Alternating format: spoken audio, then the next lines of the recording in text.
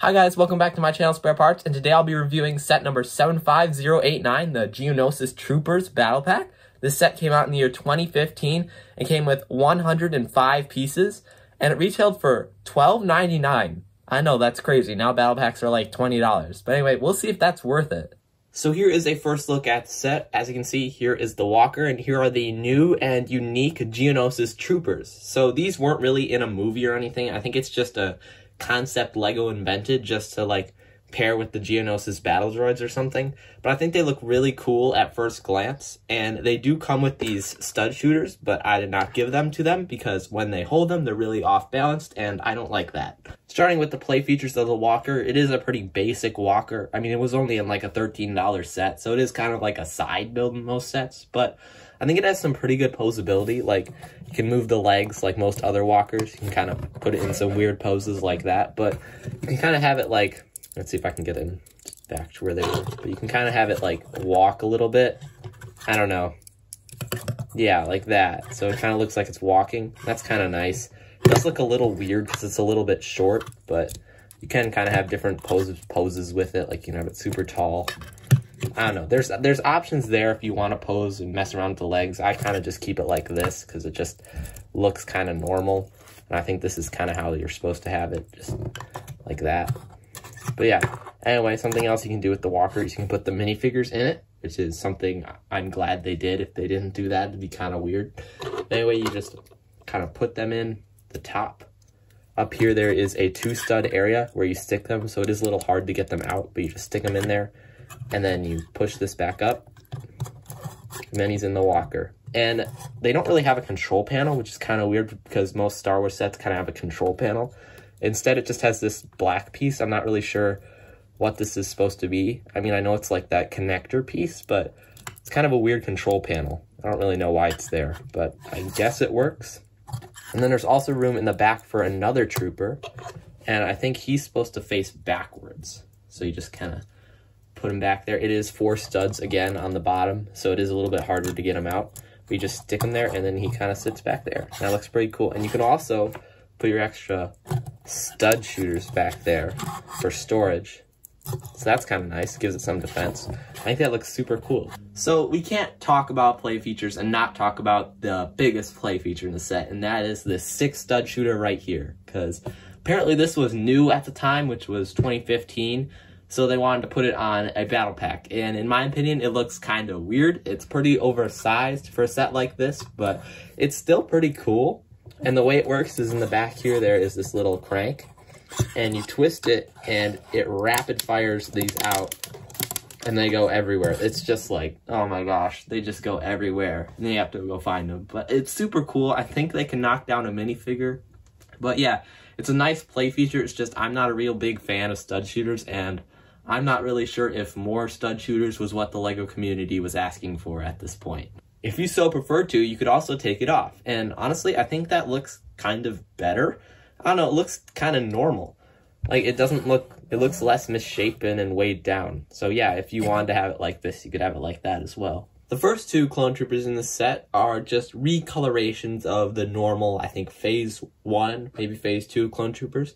Anyway, they look really good. They look really good for blending in with Geonosis, and I think that they have some pretty good printing on the front and the back. Yeah, they're actually pretty detailed on the back, and I really like how the leg connector piece is a different color than the legs. It's pretty nice. And then underneath the helmet, they have just normal clone angry faces. So yeah, pretty nice figures. The next 2 troopers in the set are, I think, maybe the commanders or something. I kind of wish that they would label on the instruction manuals, like, which troopers are which. I'm not sure, but these guys are different. It seems like they have, like, air filtration systems or something, and their hood seems like, or their helmet seems more like a hood. But yeah, they have, like, basically the same printing except for, like, a strap across their chest, which I think I really like that better than the normal one. And then on the back, some more detailed printing with the strap. And they also have the same leg printing, I think. And underneath these nice helmet hood things, I don't think this mold is exclusive. I think it's used as something else as well. I'm not really sure what. But underneath they have different head pieces. These are like more like kind of skeptical or just normal clone heads. So yeah, very nice. Also, if you were wondering, they all do come with stud shooters, unfortunately. If you don't know how they work, you just press down on the top and the stud goes flying out like that, never to be seen again. Now time to talk about price per piece if you take that into account when buying a set. So this set released for $12.99 or $13. That was back in 2015, so it's basically like $15 today, somewhere around there. And it was 105 pieces, so that's like 15 cents a piece if you look at it for $15, but at the time it was 13, so it's more like 13 cents a piece. I don't know. That's a little much, but for a battle pack, it kind of makes sense because you get like 4 exclusive minifigures, so I don't know. I think it was fair for the time. I mean, I don't really understand why LEGO is putting their battle packs at $20 nowadays when, I don't know, inflation doesn't really make it go up to $20, if you know what I mean. Anyway, I think this was really good for the time, especially with the prices we're getting nowadays on battle packs. I don't really know if I'm actually going to take design into account on this set, but I guess I will. I mean, it's a battle pack, so really you're buying it for the minifigures, but I guess it's nice if you get like a decent build. I think this one's okay. I mean, I really like the antenna on the top. I don't know, it's just, I feel like it adds a lot of depth or height, and it looks super cool. I mean, without it, kind of just looks bland, but I don't know. I like the antenna. I don't really know why. And another thing I like is I was watching this video. It was like a LEGO animation of the set for when they released it, like a promotional video. And they showed this thing like kind of go down like this to let troopers out. I mean, it's kind of a play feature, but I don't even know if they did that intentionally, but I don't know. That's kind of cool. Cool design, I guess. There's one complaint I have about the set, and that is right here. It's just studs. And I feel like that could have used some like covering, like maybe these pieces, these cheese slopes could have gone up there as well. I feel like that would have looked better. But overall, I think it has pretty good design. I don't like this that much, but it's a cool piece, to be honest. I don't like stud shooters very much, but it's nice. It's good play feature. There are no stickers and prints in this set. However, you do get some of these nice, like, orangish tan pieces, which I think you can't find in a lot of sets. So if you were, like, building a Geonosis mock or something, this would be a pretty good set to pick up, especially since there's some Geonosis clone troopers in it. So, yeah, no stickers and prints, but that makes sense because it is a battle pack, and they don't usually have those. Usually this is where accuracy would go, but since this is just an original concept, there's nothing to say it's accurate towards. I mean, maybe the walker is, like, accurately shaped ATST or whatever, which it isn't. I don't know.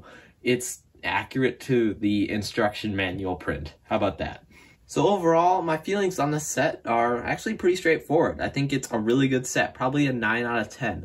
I feel like the build is actually kind of decent here with some really good play features. It's just there's like a few problems with like, I feel like this could be like tiled off better, and I don't know, I have mixed feelings on the cannon, but you can always take it off. And the minifigures are great. Like, even though they're just recolorations, they're still exclusive, and I think if there were Geonosis clone troopers, this is probably what they'd look like. So, great job, LEGO. I think you made a great set. 9 out of 10. It's definitely worth picking up if you can get it for the price that it was when it was released, like $13.99 or $12.99.